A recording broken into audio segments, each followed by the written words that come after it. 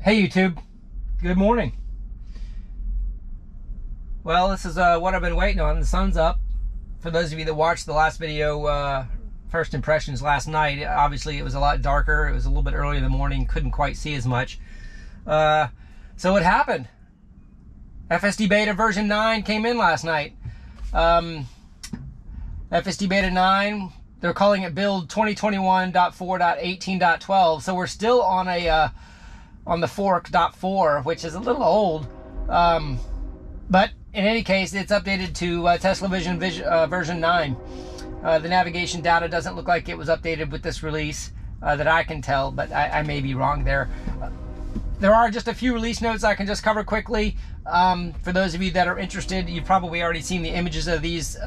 There were 3 specific items: full self-driving beta, driving visualization improvements, which is this UI you're seeing over here, and then cabin camera above the rear view mirror up here can now determine driver inattentiveness. So I'm going to hopefully be able to test that today. I'm really curious to see if I can not have to hold the wheel if I'm looking forward, but we'll do a little testing on that. So I've programmed Memorial Park, the same drive I did yesterday, for anyone that wants to do a side-by-side comparison, and hopefully the mapping will be identical. And I think what I'm going to try for visualization, I'm in daytime mode 100%. I'm going to do that on leg 1, and then I'll do nighttime mode 100% on leg 2, just in case there's any washout or visualization. Interesting, we got a situation here with some pedestrians you get to see walking up. So there's the first visualization. They even have a stroller there. It looked like was rendered a little bit. That's interesting. Or maybe that's a motorcycle. That was good to watch there. Maybe a few of you can look at that. I got a visualization popped up. I wonder if it was that tree branch that was being interpreted. Anyway, let's get going.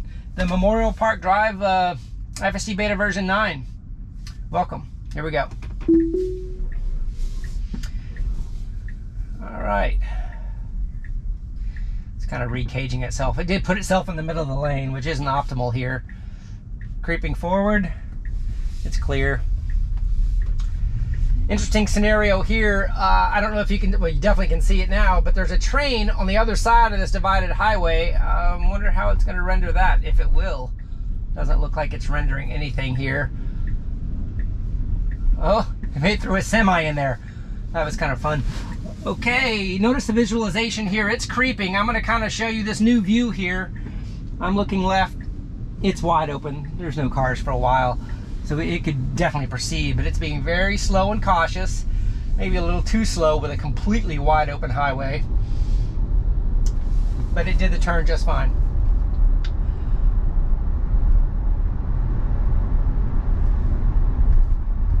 Rendered correctly. There was a no left turn sign up there for the train that's off to my left. There's a railroad track over here.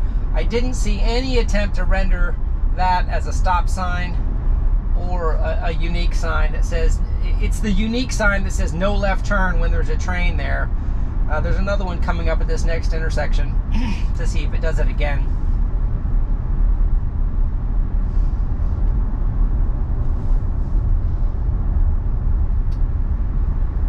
All right, you can maybe just start to see it up here. There's 3 stoplights and a no turn sign, and I don't see, it flickered a red in there, and that sign was red, so it did see some color.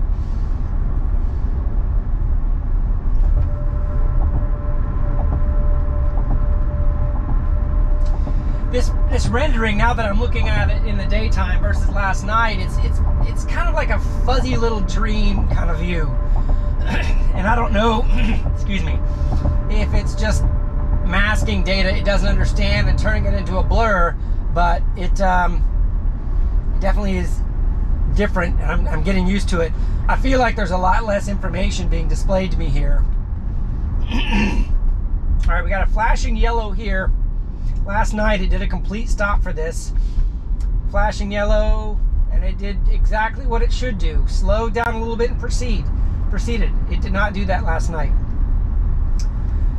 Okay, so just like in yesterday's drive, I'm going to disengage here and take this right turn just to get the mapping to reroute, because we did not get waypoints in this FSD build. Wasn't expecting it, but And once the route readjusts, I'll re-engage.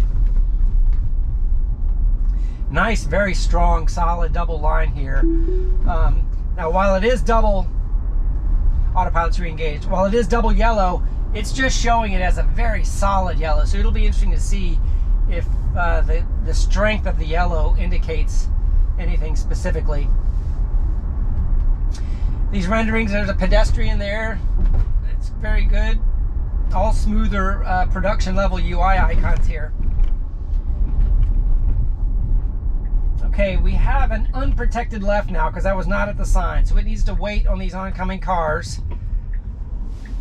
See how it does this. And it's proceeding. Let's see how it does. Nice and a little bit of an overshoot there, but it was smooth.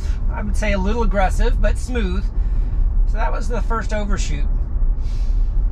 Okay, yesterday these parking spots had a few more cars in them, and it did not recognize it as a lane or as a lane boundary. Let's see what it does today. It looks like it's the exact same. It's rendering it as the full lane, but it's not going over today. Yesterday it did a little bit of a weave over there. Starting to redraw a line right there, but that line is solid. Okay, so I guess it's just visualizing the exact same as yesterday, but with different graphics. All right. So here we've got a double yellow, actually a double green now. So there's two layers of greens. Looks like it's rendering them all accurately. Some cones up here to the left, and it should be proceeding straight on the light. Let's see where it stops today. Yesterday, yeah, it stopped. Okay, the stop line is up there. It's even mapping the stop line correctly. There is another white line right here, so it chose the wrong white line. I'm just going to capture that.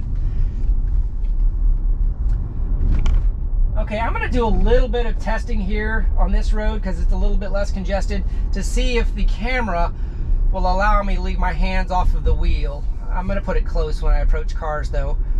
Okay, I have some oncoming traffic. My eyes, okay, apply sight turning force to the steering wheel. So it did ask me to apply sight steering wheel force. So I'm guessing this inattentiveness is not in lieu of the steering wheel. I'll do it one more time here. All right, I'm letting go.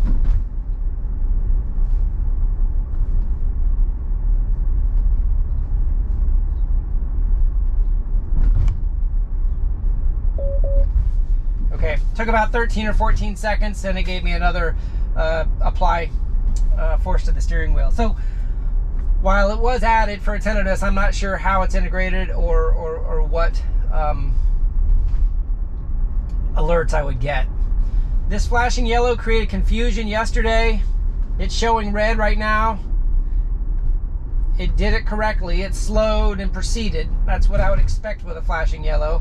We got one more coming up here. Let's see if this is improved. Okay, that one, it didn't even slow, and I had a flash of red. Well, it did it better than yesterday. Smoother, went through there. Hopefully it was acknowledging them.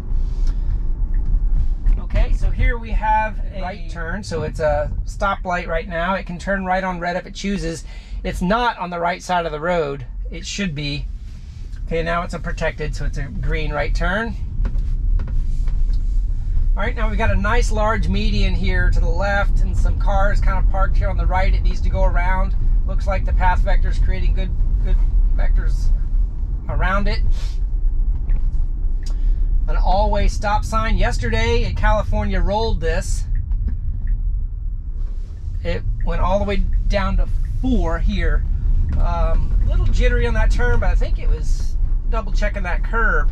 Either way, it did better on that than yesterday as far as stopping.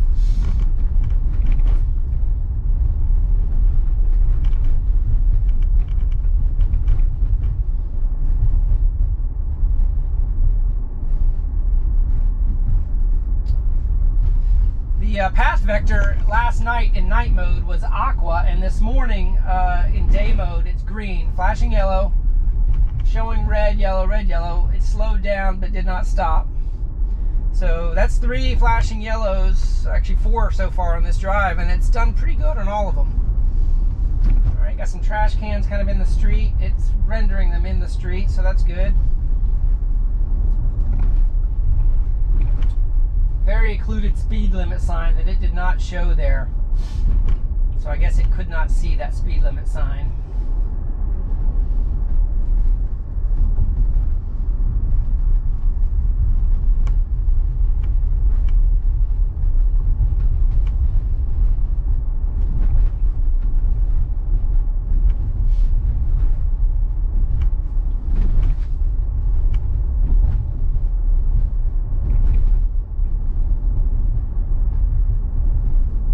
So far, so good. I would say it feels better. Yeah, I'm going to hold judgment on generalizing yet, but I don't know. It just feels like it's not as jerky. That's a broad generalization, though. All right, let's see where it does on this stop line. It's got the stop line mapped correctly, and then I got a green before it got all the way up, but it did just fine. I got some pedestrians and runners over here. That's good. Mapping them with some new symbology. Got some more walkers on sidewalks to the right. Looks like it's showing them.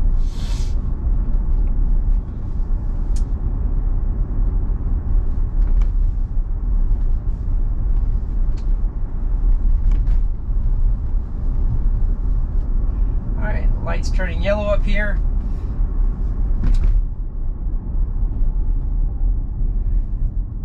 Saw a pedestrian flicker there, so it looks like that bench or that fire hydrant or one of those signs, it flickered as a pedestrian. So there's a little bit of interpretation going on in real time that's not 100%. So these accelerations off of the stop lights feels good. Some puddles here. Couple manhole covers. I know we talked about that yesterday as being one of the issues that Frederick Aparthy had talked about was a problem with radar, is seeing manhole covers as obstacles. Definitely not an issue on vision only. There's a good stop sign rendering there. That one was not occluded. All right, it's got a little bit of a jog here. It's mapping these pedestrian signs as cones occasionally. Kind of cut that one pretty close. All right, it's slowing down here for a green light, but it might have been because that stop sign was occluded. That's interesting. So it slowed down, not sure. Wow.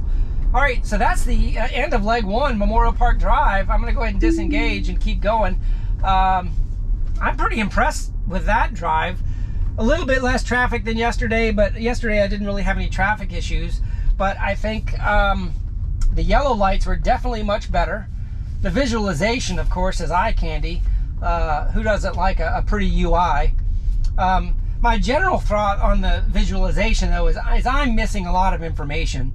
A lot of the oncoming car colors, a lot of the colors that were being used are now gone, with the exception of the colors used on lane markings and median markings.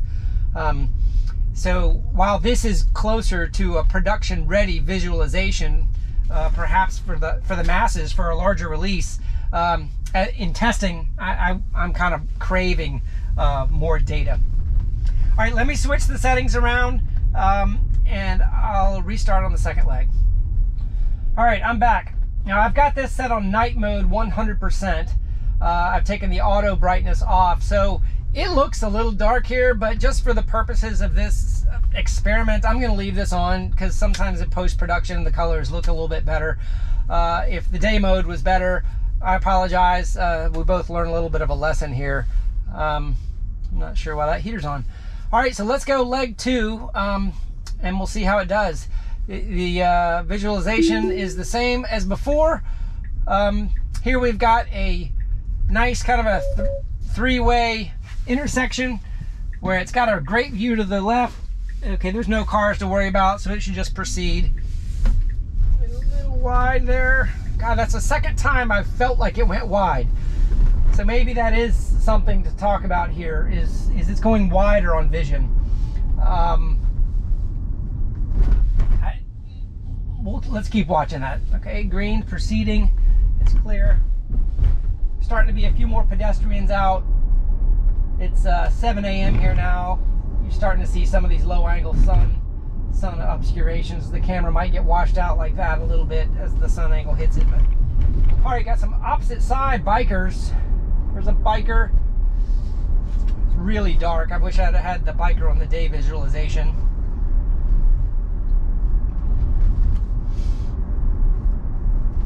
But the contrast right now, these white lines, the yellow line and the red line look really good to me now. There's definitely no doubt where it's mapping the white line. Before, on the previous FSD visualizations, that little white line was much less obvious. Cardboard in the road there, nothing to worry about.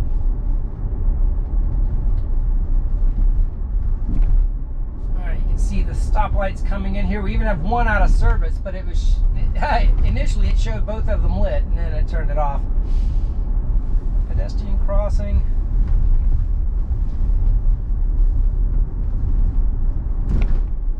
Nice and smooth at that turn. It should just proceed straight through this light. Looks good. A little bit of oncoming traffic identified.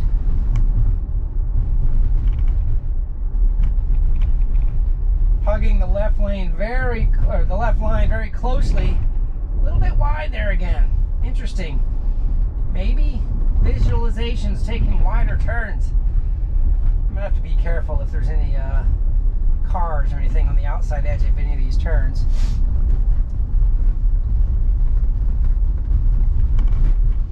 Alright, got a good scenario here. Oh, it slowed down a little bit. Yesterday I had a similar scenario to that same spot with that car backing out. I got a runner here to the right. Very dark in this visualization.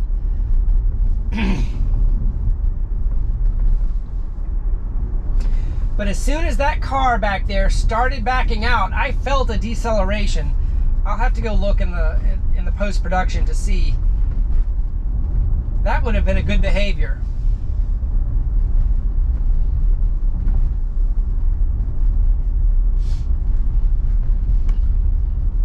All right. Flashing yellow there, still flickering, and it slowed for that yellow. Okay, so I don't know if it was slowing for those cars or for that yellow light, but just really, really late. It would make sense if it was slowing for those cars. That was about the right time. But if it was slowing down for the yellow, it was after the fact. All right, here's that funny Y intersection where it's going to take a right. It's got 5 intersections here.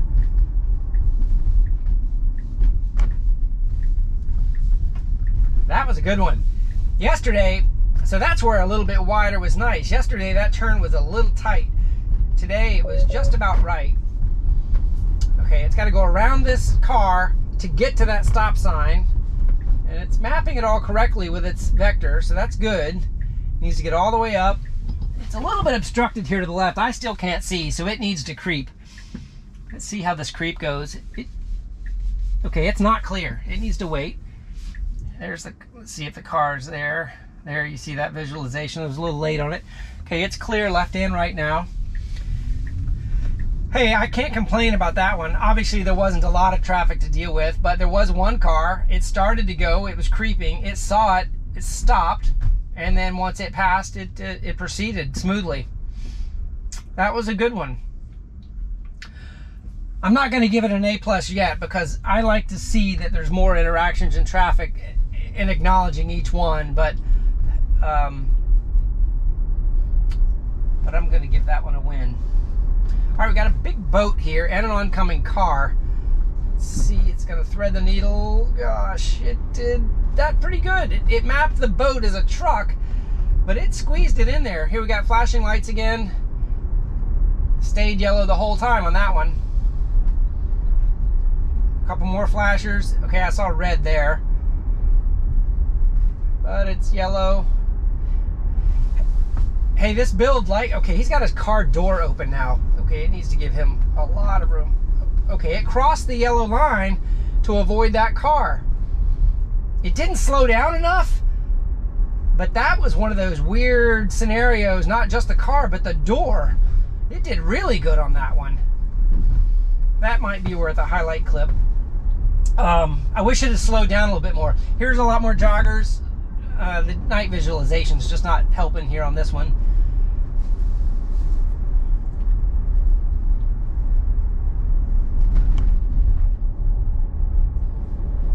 All right, got a pedestrian with some dogs here. I didn't see any pets in that imagery.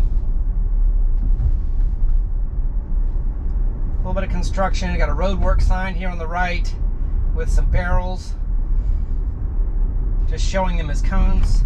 Okay, went a little bit wide there. I don't know why. Okay, it got confused. There's nobody behind me, so I'm gonna let it do its thing.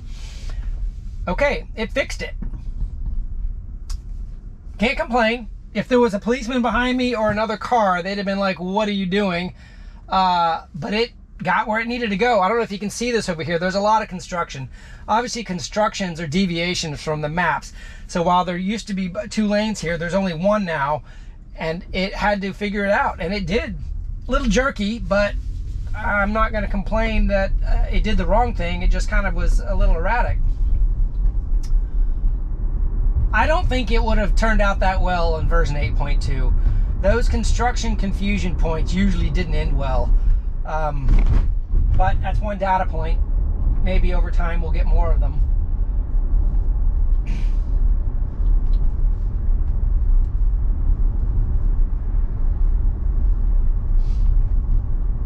Another one of these stop for pedestrians. I haven't run into a scenario where a pedestrian was in the crosswalk and the car had to treat it like a stop sign. Maybe over time we'll get one of those.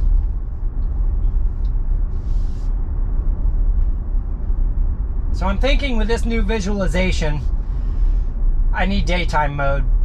You can let me know in the comments. I think that the previous version had a lot more going on with dots and colors that you needed to see. This more subdued visualization, I feel needs daytime mode.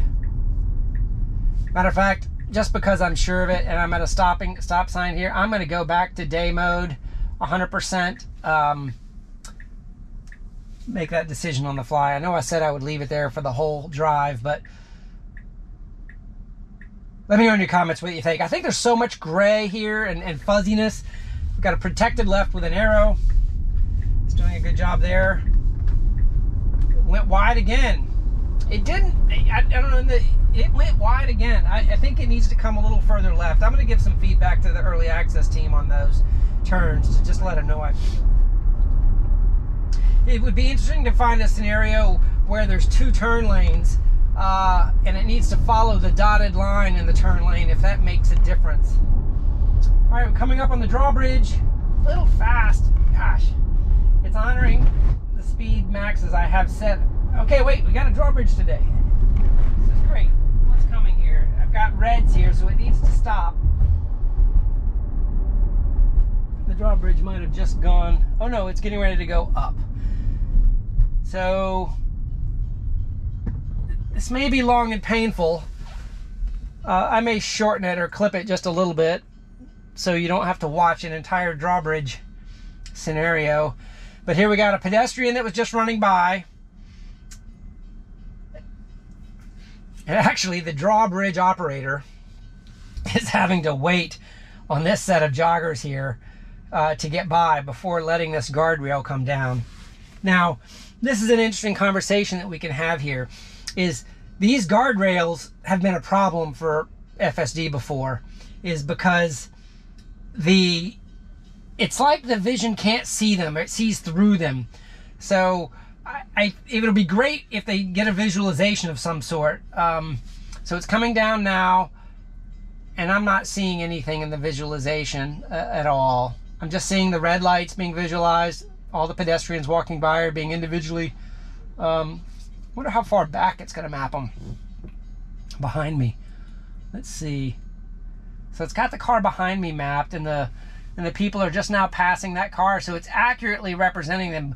But there's one more. It looks like infinity is at the car right behind me that's being visualized.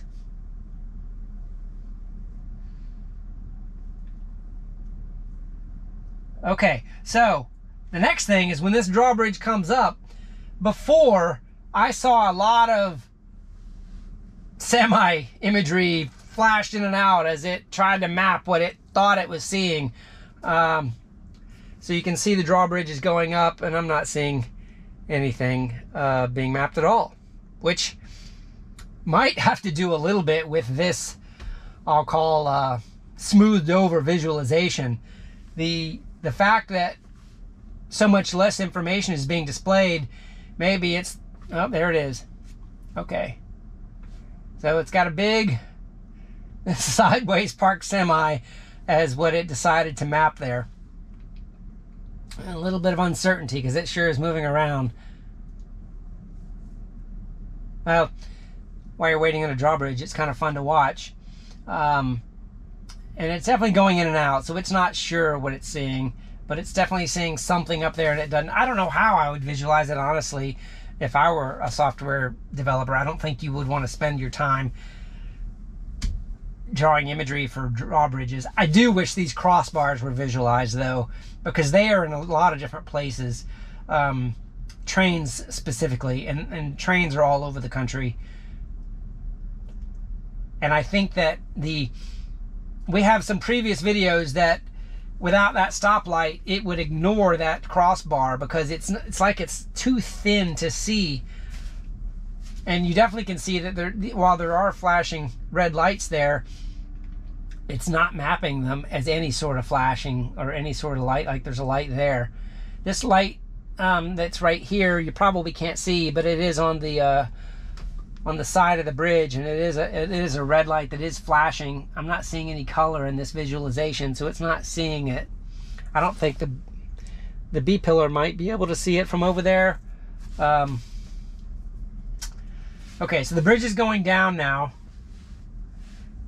and the truck is kind of moving around as the bridge is moving. Anyway.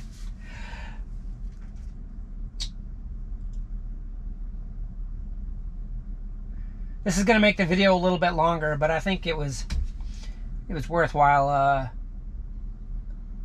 to talk about.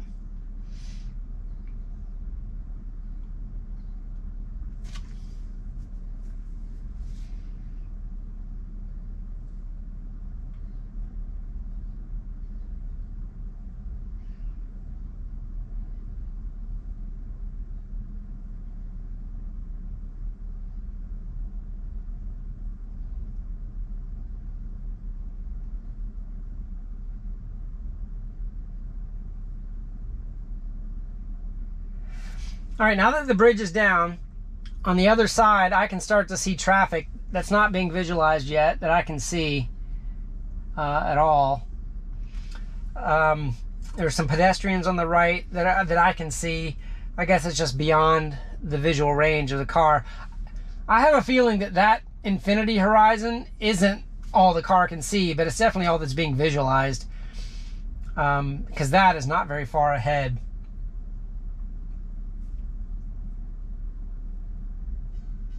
All right, and the crossbars go up.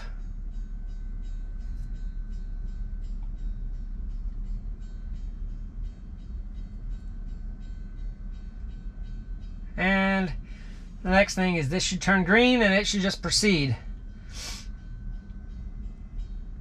And it's green, and it goes. So the car did exactly what it needed to do. Not quite got the visualizations all right. But hey, it did it safely. All right, we've just got one more kind of flashing yellow light with a turn up here. It's kind of a tight 90-degree turn with a yellow light, so this will be a good one to see how it handles what we've noticed as kind of taking turns wide, and maybe a little too fast. Got a biker over here, and it is being rendered as a cyclist. That's good. Cyclist visualization. Okay, here's my flashing yellow with a 90-degree turn. It's slowing. Okay, I got a car to deal with too. Hey, that was butter. Okay, so because the yellow line was on the outside, it did that perfectly. Maybe that's what the problem is in those other turns. It was just jumping into the lane. But I can't complain with that. I think it slowed down ahead of time. little bit of braking there. Not sure why it's braking. Okay, let's see what it's... Oh, navigation's ending.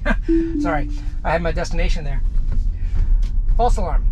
All right, so that is the exact same route as yesterday.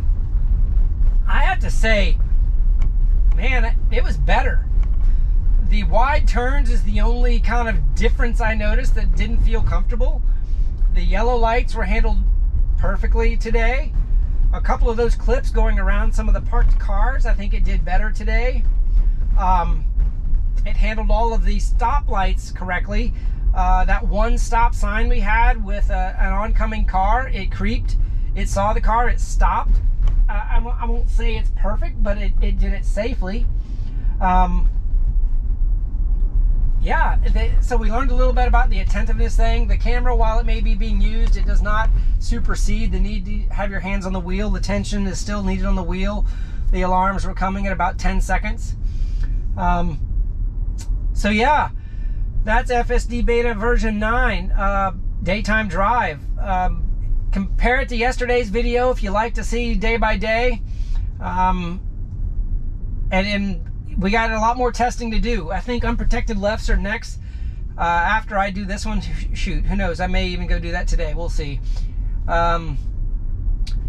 Please leave constructive comments down below. If you see anything I didn't talk about that is relevant, please send something in the comments, and I'll even highlight it in the timeline for others to benefit from.